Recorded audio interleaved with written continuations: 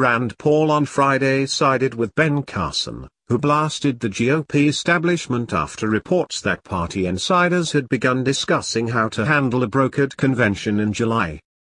If the establishment tries to block an outsider from winning the nomination, there'll be war within the party, and they'll destroy the party, the Kentucky senator warned in an interview with Boston radio host Jeff Kuhner, first reported by BuzzFeed.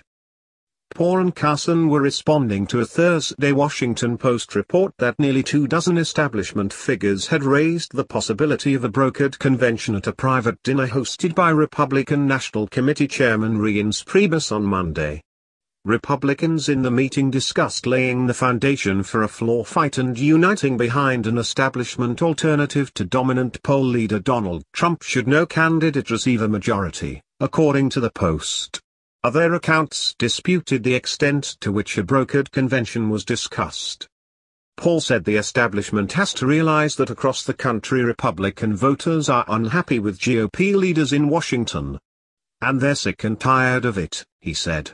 So if they see their will thwarted through the primary process, I think you're gonna find that there'll be a war declared, or there'll be a war that the establishment has decided to declare on the grassroots, and it's gonna be a real problem.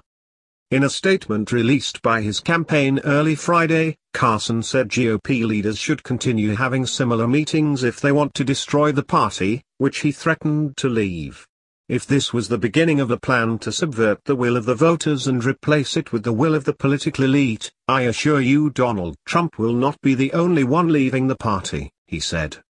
Sean Spicer, chief strategist for the RNC, downplayed the significance of Monday's dinner, insisting that Trump was only a topic of discussion for roughly 4 minutes of the 2-hour event.